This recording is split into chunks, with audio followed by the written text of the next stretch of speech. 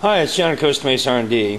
Today I've got an LS series connecting rod and piston assembly here in my hand, and I'm going to be putting some new bushings in these titanium rods, but I need to get the pistons off. And if you take a look here, you can see that there's really no provision to get the snap rings or the wire locks out. So I'm going to show you how I get them out here at the shop. I start by putting the piston in the vise on the mill,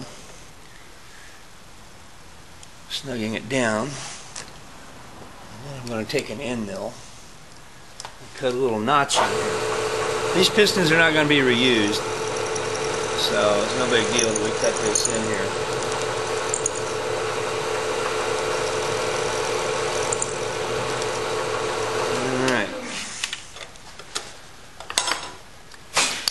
All I'm going to have to do now is push the wire lock around, and then I'll pry it out.